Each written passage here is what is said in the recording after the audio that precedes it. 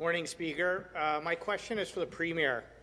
The federal government asked the provinces to have a vaccine rollout plan ready in December.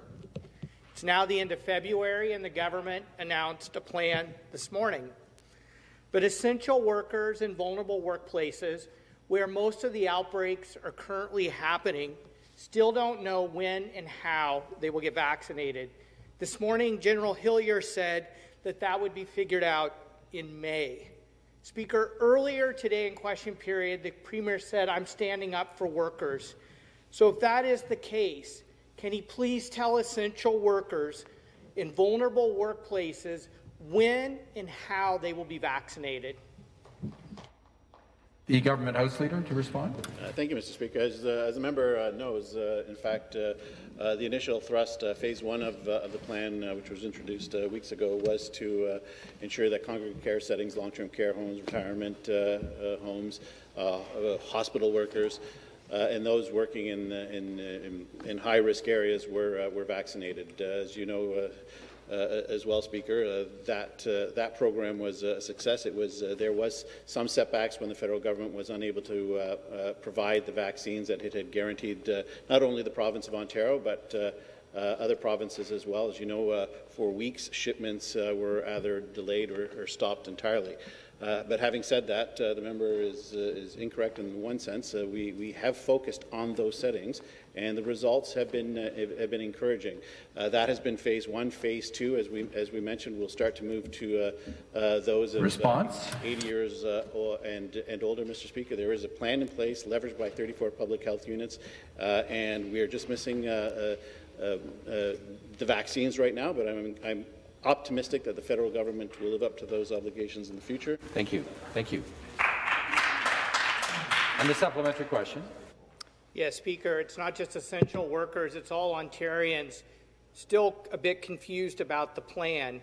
And it is true that the federal government has been delayed in making vaccines available to all provinces.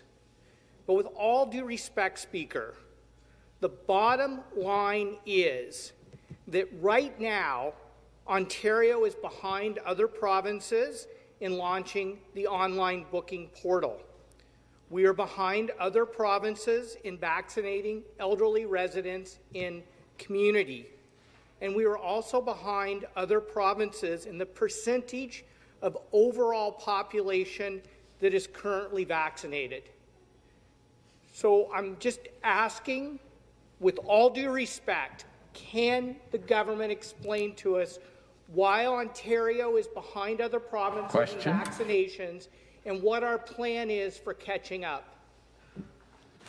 Again, Government House Leader to respond.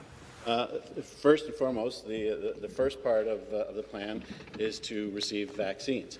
Once a significant and consistent delivery of vaccines is made available to the province of Ontario and to other jurisdictions, those parts of the plan will be implemented. As you know, Mr. Speaker, the plan was, many months ago, the plan was brought forward.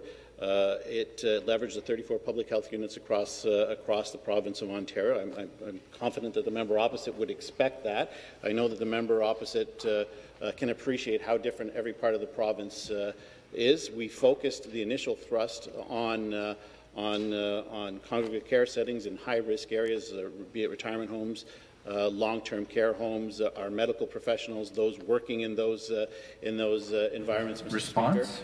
We made sure that everybody who received a first dose could get a second dose, which was very important, Mr. Speaker, given the fact that we did see a massive delay in deliveries through the federal government's inability to give it.